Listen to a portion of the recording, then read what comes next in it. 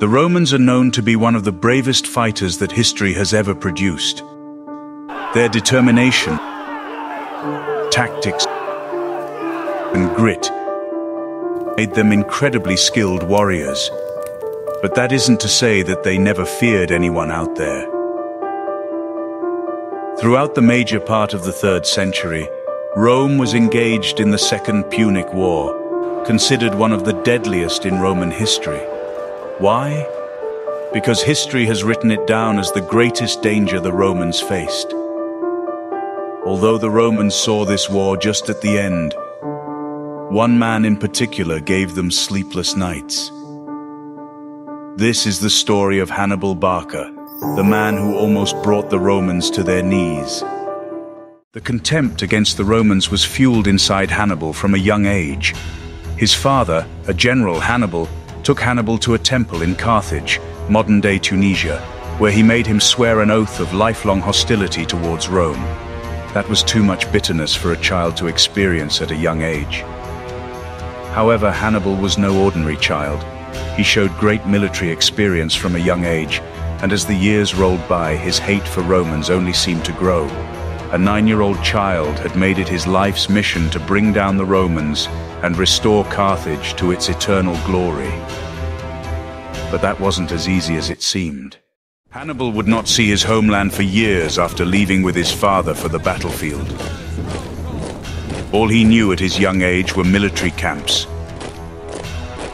Before you knew it, he was already leading his own set of troops at 18. 8 years later, he was the commander of all the Carthaginian forces in the Iberian Peninsula. During this time, his father and brother had passed away, and all he had on his sleeve were years of military experience and expertise, which he had learned from the two men. And quite clearly, Hannibal did not disappoint.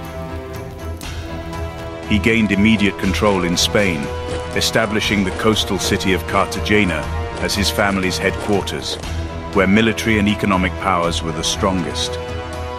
This further steamrolled into the expansion of Barcid influence in the Iberian Peninsula. As expected, Rome was the usual suspect worried about Hannibal's rise. Rome immediately showed action and allied with the city of Saguntum to have someone on their side when the time came to fight against Hannibal. Hannibal, however, did not welcome this alliance. According to a treaty that materialized earlier, the Ebro River was set as the boundary between the Roman and Carthaginian regions.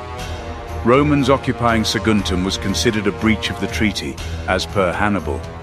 In 219 BCE, Hannibal laid siege to Saguntum and eventually captured it. These events led to the beginning of the Second Punic War. Even before the war began, Hannibal was well informed about his army's unfavorable situation. The naval superiority of the Romans prevented a direct attack from the sea, while the Roman legions massively outnumbered his army on the battlefield. Of course, a different leader would have opted for a more defensive strategy. But Hannibal wasn't your average leader. As a military genius, Hannibal would immediately attack from the front and take the fight to Rome, right in the heart of Italy. In 218 BCE, Hannibal's army crossed the Ebro River and moved north. It was a difficult journey, but Hannibal made some friends along the way. Hannibal entered southern Gaul with 40,000 men, 12,000 horsemen, and 38 war elephants. A deal was struck with the Gauls, and they allowed Hannibal and his men to cross the Rhone, modern-day river flowing through Switzerland and France, before the Romans could have the upper hand on him. As we said, Hannibal possessed two main qualities of being a brilliant commander and an intelligent strategist. Therefore, in October of the same year, Hannibal and his army reached the foothills of the Alps. The Romans immediately knew that the enemy had narrowly escaped their clutches. Although they weren't happy to hear this news, it resulted in their retreat. They headed back home to prepare for a war that was due in spring. During this time, the Alps were at the worst time of the year, and nobody would be crazy enough to cross them with a fleet as large as the Carthaginians. Unfortunately for the Romans, Hannibal was as crazy as they came. What some war generals could only dream of, Hannibal went on and executed those feats. Before crossing the Alps, his army abandoned all their siege engines and parts of the supply train to cross them easily. The army had to survive a difficult period of winter, which came with blizzards, avalanches, and freezing temperatures. Food was scarce, and some soldiers even considered mutiny. To make matters worse, the army was attacked by surrounding tribes who settled in the mountains. But despite having the odds stacked against his men, Hannibal and his army came out victorious in this battle with nature. They exited the mountainous region through the Po Valley and entered Italy, the region of their foe. The Alps were crossed, and Hannibal entered Italy with his army. But that wasn't without its repercussions. He lost almost all his elephants, and whatever remained of his army wasn't a condition that could be deemed good enough for war. But as luck would have it, Hannibal's army wasn't short of allies. The local tribes revolted against the Romans, allowing Hannibal to enter the picture and prepare his army for battle. They replenished themselves and got much-needed rest to attack the Romans from the front. As expected, the Romans were caught off guard. They were in complete disarray when they saw the Carthaginians on their toes, ready for battle. The Romans immediately sent General Scipio to intercept Hannibal and his men. Scipio and Hannibal and their respective armies battled each other at the Ticinus River in 218 BCE. And a rested army under the leadership of Hannibal was unforgiving and decisive. They sent the Roman army packing, and Scipio was severely wounded. This would be considered Hannibal's first major triumph in Italy, but it was just the beginning for him. Although Ticinus was a significant victory for the Carthaginians, it was simply a hint of bigger things for Hannibal and his army. Only a month after the events of Ticinus, there was an even more significant victory at Trebia. Several Romans were killed as they fled for their lives, and many more drowned in the rivers nearby due to freezing temperatures. Hannibal's victory at Trebia was a massive success, as news spread quickly amongst the locals, who hopped on Hannibal's cause to lay siege to Rome. The casualties of the Roman army at Ticinus are believed to be somewhere between the figures of 20 to 30,000. Hannibal's army, meanwhile, only had a few thousand deaths, so the tide was very much in favor of the Carthaginian commander. The following year, in 217 BCE, the Romans were caught off guard again. The Romans thought they had prepared better this time than Ticinus and Trebia. They blocked two of the main routes through the Apennines leading south. Hannibal then led his army through the Arno Valley, a marshland considered impossible to pass. Once again, the elements of nature intervened and brought significant loss to Hannibal's army. Several of his soldiers drowned in marshes and died due to infection. Even Hannibal himself lost vision in one of his eyes. That is how difficult getting past the Arno Valley was. But with this hardship, Hannibal and his men had a victory shortly. Further ahead, at Lake Trasimene, Hannibal delivered a devastating blow to the Romans, where he carried out a vast ambush. It was considered one of the most successful military ambushes in history. The Romans lost large numbers in it. 15,000 Romans were killed, and an equal number were taken prisoners of war. The path to Rome was as open as ever, and Hannibal knew that he had to strike while the iron was still hot. The Romans had failed to get the better of Hannibal on many occasions. Not only did it show Hannibal's military expertise, but it showed that no matter how much planning the Romans had of their own, Hannibal would almost always outsmart them. Since this situation was getting out of hand, the Romans knew they had to devise a solution quickly. With Rome badly bruised from Lake Trasimene, Hannibal knew that his next move would probably be the most important one in the siege of Rome. As for the Romans, all these setbacks only made them more stubborn and they were in no mood to surrender. Quintus Fabius Maximus was appointed as a dictator by the Senate to save Rome and Italy as a whole. Maximus was a general who believed in beating the enemy off the battlefield. Instead of attacking the enemy from the front, he believed in eliminating resources that would help his enemies. Maximus was focused on removing the vital provisions that Hannibal's army could use. As good as this strategy was, the Senate demanded more results quicker. It wanted a quicker victory because time was not on its side. In the south of Italy, aristocrats were looted by Hannibal's forces in large numbers, which was another reason why the Romans wanted to bring down the curtains of the Second Punic War. The Romans were running out of patience, and the only goal they had in sight was to get rid of Hannibal and the Carthaginians for good. The Roman leaders had enough of Maximus's tactics and called for a leadership change. And this time, two newly appointed consuls entered the mix, Aemilius Paulus and Terentius Varro. These two were given an army of 80,000 men to handle one not-so-simple task, stopping Hannibal Barca. Hannibal was ready for what was coming.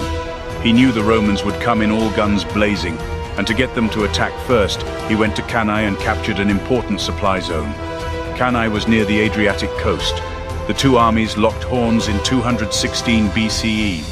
Varro commanded the army on this day, and he packed his soldiers in such a formation that he would attack Hannibal's soldiers in the center of their formation. Hannibal had predicted this move, so in the line's central part he placed a quick-moving infantry and heavy infantry on the positioning flanks. It was such a genius war tactic that military academies teach even today. As the Romans moved forward, Hannibal's infantry withdrew, and the flanks stood their guard. In moments, Hannibal's line ended up taking on a crescent formation, which allowed the legionaries to take their chance from the center. The Romans were unaware of the treacherous trap that awaited them. The enemy cunningly surrounded thousands of Roman soldiers, leaving them no room to move. Hannibal's cavalry dealt the final blow as Roman horse riders were driven away, and by sundown, there was nothing left of the Romans. It was a devastating victory for Hannibal and his army. The Romans were caught off guard. Before they knew it, it was too late. The Roman army had been completely wiped out when night fell, leaving nothing but destruction. One consul, Aemilius Paulus, was killed during the fight while several others ended up fleeing the battlefield. This defeat was the most crushing in Rome's history, whether as an empire or a republic. But only a few people predicted that from then on, Hannibal would lose what he had. His grip, which he had established in Cannae, would soon make him and his army complacent, and this complacency would lead to defeat in the bigger picture. Nobody could have predicted that in the events to come, the Carthaginians would fall into the pit of defeat. The current period was the pinnacle of Hannibal's military career, but several problems also came with it. Rome was the weakest it had ever been, and its world-famous army was nowhere to be seen. Successive defeats saw their best army generals swept away by Hannibal, as it seemed very likely that he would soon take over all of Italy. The Republic was in shambles and eventually fell out of control. Even in such a strong position, Hannibal never opted for war as the first option, like any sensible war general. He proceeded to negotiate terms of peace with the Senate, but the Senate rejected them completely. The move was incredibly risky, and after Cannae, chaos was widespread in Rome. It seemed as if Hannibal was waiting outside the gates and that he would attack at any given instant. Such were the fears of the Romans. They repaired the fortifications and expected Hannibal's massive army to strike them immediately. And the wait for Hannibal to strike Rome went on forever because he never arrived. Why Hannibal this happened is still unknown. Did he believe that peace could still be an option? We do not know. Hannibal's men were serial winners who won back-to-back battles but were exhausted. They needed rest to recharge because they still had a long journey ahead. And considering how fortified Rome was, an army needed to possess the right equipment for a siege to carry out successfully. At this point, Hannibal and his army were all on their own because Carthage was unwilling to send support of any kind. This is one of the reasons that contributed to the downfall of Hannibal's army. Support for Hannibal was withdrawn when he was on the cusp of conquering Rome. Instead of holding back and deciding the next course of action, Hannibal's brother, Hasdrubal, clashed with the Romans in the Battle of the Treacherous. But despite his best efforts, Hasdrubal suffered a crushing defeat, and his army was thrown into a disorganized retreat. Hasdrubal charged into battle in a last-ditch effort, knowing it would surely lead to his death. This was a massive blow to Hannibal, who was then forced to enlist inexperienced men in his army from the southern part of Italy. It was the first time between these two sides that Rome felt it had the upper hand. Publius Scipio, a survivor from Cannae, was given command of the Roman armies and sent overseas. In Italy, the Romans retreated to the tactics of Fabian and avoided engaging with Hannibal's army on the battlefield. Instead, a scorched earth tactic was applied, leaving the Carthaginians in even more disarray. Hannibal's undefeated record against the Romans is not important because he knew he was nearing a permanent end. All because he could not capitalize while the Romans were at their weakest. Unfortunately, Hannibal was helpless as he saw Scipio's legions drive the Carthaginians out of Spain. The Romans eventually took back their lands in Italy and moved from strength to strength as Hannibal's allies abandoned him for good. Scipio's trip overseas took him to Hannibal Barca's homeland, and Hannibal had to return to Carthage to face Scipio because they feared that the capital would fall. All the hardship, struggle, and lands conquered seemed of little importance to Hannibal now, as it was clear that the Romans were on the brink of winning the Punic War. The final bit of this Punic War took place on the Zama Plains in the previous quarter of 202 BCE. Hannibal Barca, like always, was leading a large army. The remaining help came from the Italian regions he conquered, as well as the 80 elephants that he had. This time Hannibal had anticipated what the Romans would do yet again, and he planned to use elephants to shock them. But now the enemy he faced had studied his strategy and was well versed in countering it. As soon as the elephants made their way towards the Roman army, the Romans opened up large gaps between their men that allowed the charging elephants to pass through. Many of these elephants had lost their controllers, resulting in a stampede amongst the Carthaginian army, trampling the soldiers. Seeing an opening in the Roman army, Scipio immediately ordered his men to attack the horsemen, who were present on Hannibal's flanks, protecting him.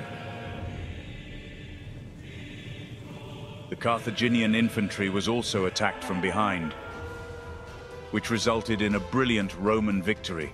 They had finally bested Hannibal Barca, and now was the time to put him down once and for all, finally. Carthage was disillusioned and received a heavy knockout at the hands of the Romans. It renounced all that it had and wasn't allowed to take any sort of military action without the approval of Rome. Even after losing power in the region of Spain, Hannibal's influence in Carthage was incredible. His success was reflective of people's confidence in him. However, the Romans were not ready to let go of all the shame that they suffered at one man's hands. So instead of executing Hannibal, the public demanded he be extradited. The hero of Carthage was sent away from his homeland yet again, and this time there was no point in return. For a few years, Hannibal served as the chief military advisor at the court of Antiochus III, and his plan of hitting back at the Romans was wiped out when the Romans defeated Antiochus at the Battle of Magnesia in 189 BCE. Hannibal had fled after this war and was on the run. His last known military service was in the service of King Prusius I of Bithynia, who fought against the kingdom of Pergamon, an ally of the Romans. His last victory was when he defeated Pergamon's fleet. This caused the Romans to intervene and demand that Bithynia hand Hannibal over to them. They eventually complied, and Hannibal was all on his own at this point. But instead of being captured by the people he loathed all his life, he decided it was better to die with honor. Thus, the supreme war general committed suicide by drinking poison at age 66. Hannibal Barca was one of the greatest war generals in history, ranking among the greatest names such as Julius Caesar and Napoleon Bonaparte. His string of victories isn't what made him the greatest, but because it was due to him, the Romans changed their military layout. Even after centuries, Hannibal Barca is known as the man who brought the great Romans to their feet. He was a man who Rome defeated, but his legend on the battlefield survives even to this day.